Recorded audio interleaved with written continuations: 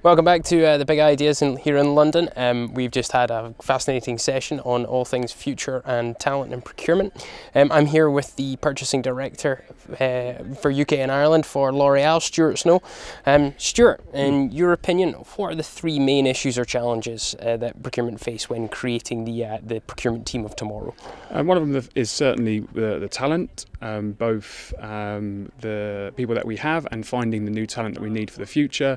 Business partners are the way forward. We have a lot of operational people that we can try and upskill. We're looking at lots of different departments that we can pull into purchasing. So certainly finding the talent and investing in them is one of the challenges we have at the moment.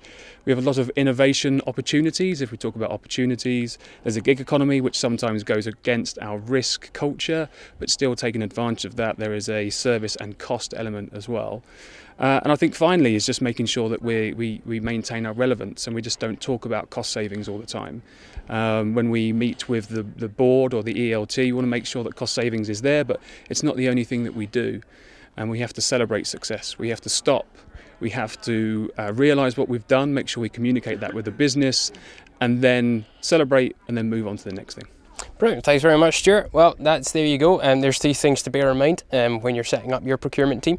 We'll be back soon with more live interviews, and you can keep up to date with everything happening on the Procure's website.